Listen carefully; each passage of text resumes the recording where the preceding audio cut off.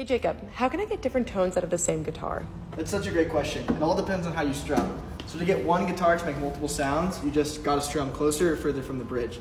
So if you strum all the way at the bridge, you'll get a super trebly, super loud and country sound.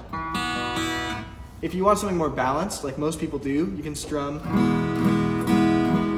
over the sound hole, and you'll see most people strumming there. And then the further and further you go up the neck, the more muted it'll get. So that's one way you can get your acoustic guitar to make multiple different sounds.